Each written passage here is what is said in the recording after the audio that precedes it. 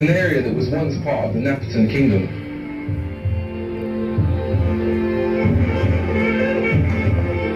Today this place is known as Jebel Barkal, which is an Arabic term that means holy mountain.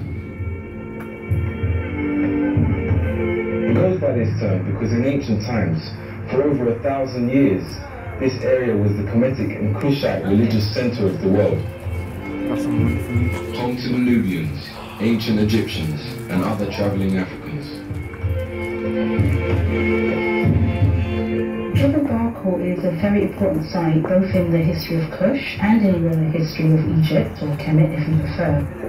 The mountain had a particular shape, and both the Egyptians and the Kushites regarded this mountain as the Holy Mountain. That's what the Egyptians called it, the Holy Mountain.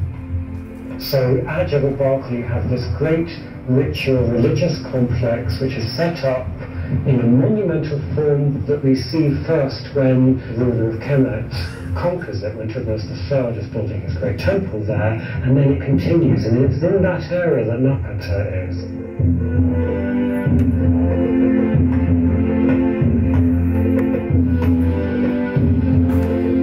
The city of Napata